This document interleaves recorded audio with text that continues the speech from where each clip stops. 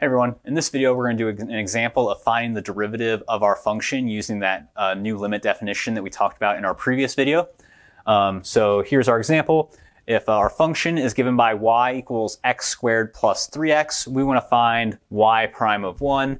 That is what we want to find the derivative of this function at x equals 1.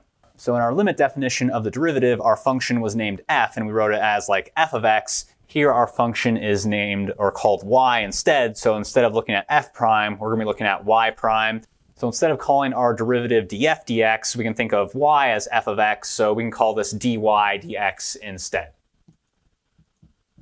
So if we have y equals f of x, then df dx, the derivative of our function with respect to x, is the same as the derivative of y with respect to x. And then we're going to evaluate that at the x value of 1. So if we want to find the derivative of our function at x equals 1, we're going to have to use that limit definition. So let's go ahead and write that up, get it ready. So if we want to find the derivative of y or f at 1, then we have to take the limit as x approaches 1 of that difference quotient, f of x minus f of 1, the change in y, divided by x minus 1, the change in x. So let's go ahead and see what this looks like.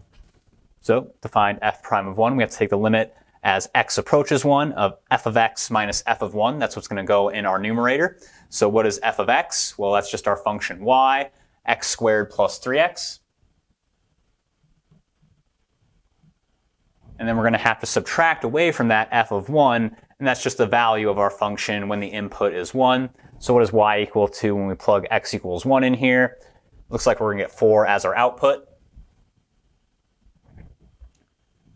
And then we're going to have to divide that by the change in those x values, x minus 1. So sometimes when our functions are more complicated and we're using the limit definition of the derivative to find the derivative, I think it's a good idea to put the quantity f of x and the quantity f of 1 or f of a in general inside of its own little set of brackets.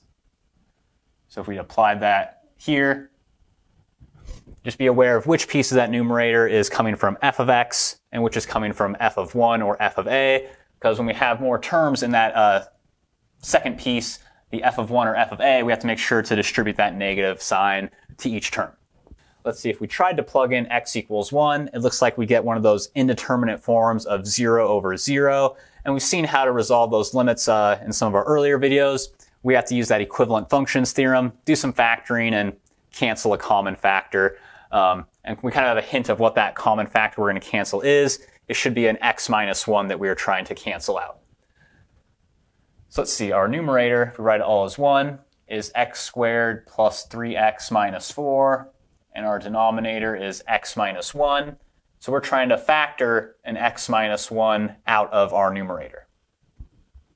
So let's see, how do we factor x squared plus 3x minus 4? We have a hint. We know there should be an x minus 1 factor in there. Then we'd have to have an x plus 4 as our second factor. If we expand those out, we should get back to what we started with, x squared plus 3x minus 4. Our denominator has already been x minus 1, and now we can see that factor in the denominator will be canceled out by the x minus 1 factor in the numerator.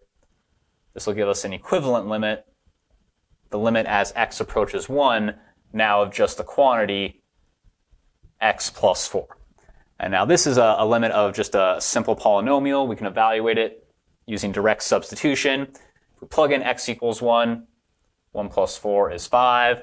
So that is the value of our derivative here, y prime of 1 or f prime of 1, not too picky on our notation in this example, is 5. So that is the slope of the tangent line to this function at the point when x is equal to 1. It's describing the instantaneous rate of change of our function at that point. We're going to do another example of finding the derivative of our function using our limit definition, and we're going to use the limit as x approaches a definition.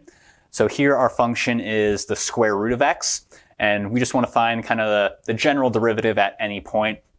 Eventually we're going to talk about the derivative as its own function, and thinking about the derivative at a general point is helpful for that because now we can let our x value basically be anything. We can let it vary. So it'll be very nice if we want to find the derivative at a bunch of different locations. Don't have to go through the limit process every single time. If we want to find f prime of a,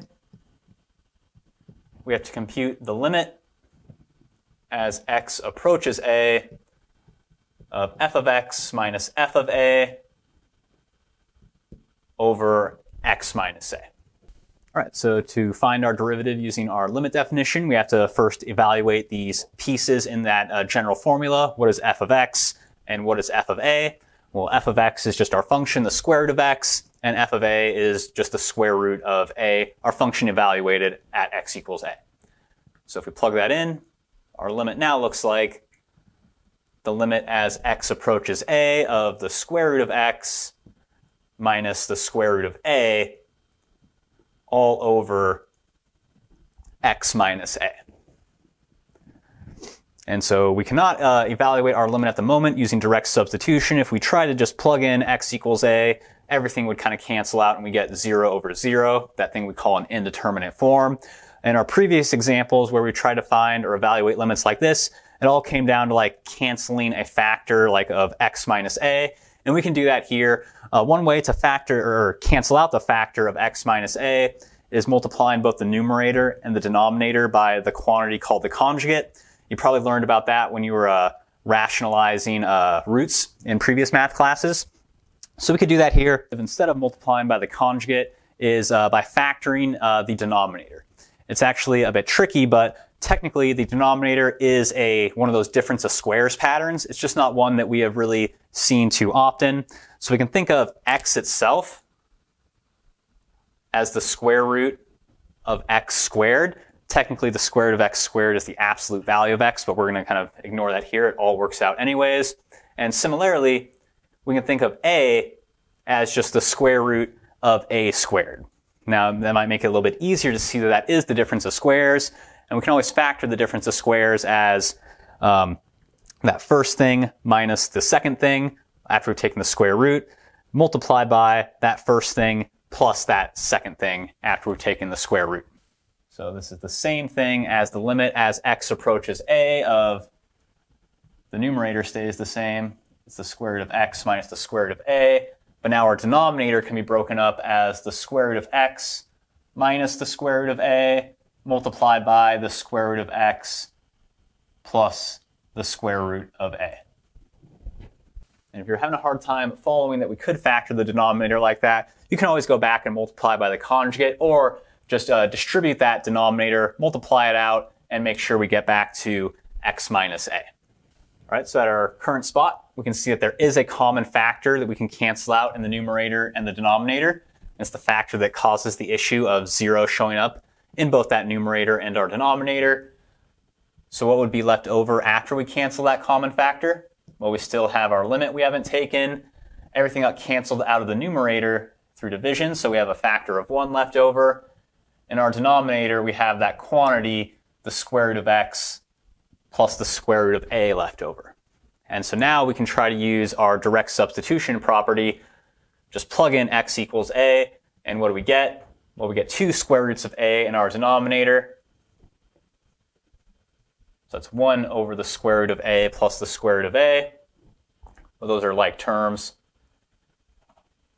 So we could write that as 1 over 2 times the square root of a. That is kind of the general derivative of our square root function at any point.